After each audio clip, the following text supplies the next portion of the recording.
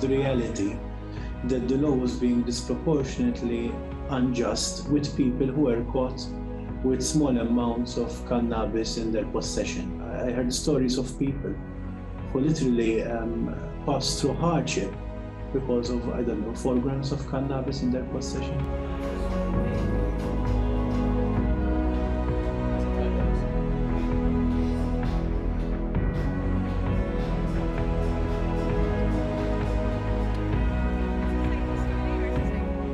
I think it will be a model which other countries will look at and consider to adopt as well.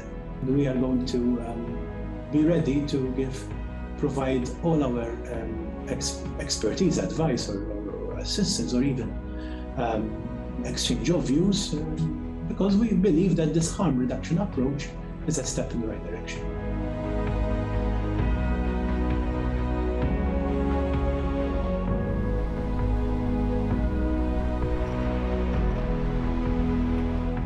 I've never smoked cannabis, if that's what you're asking.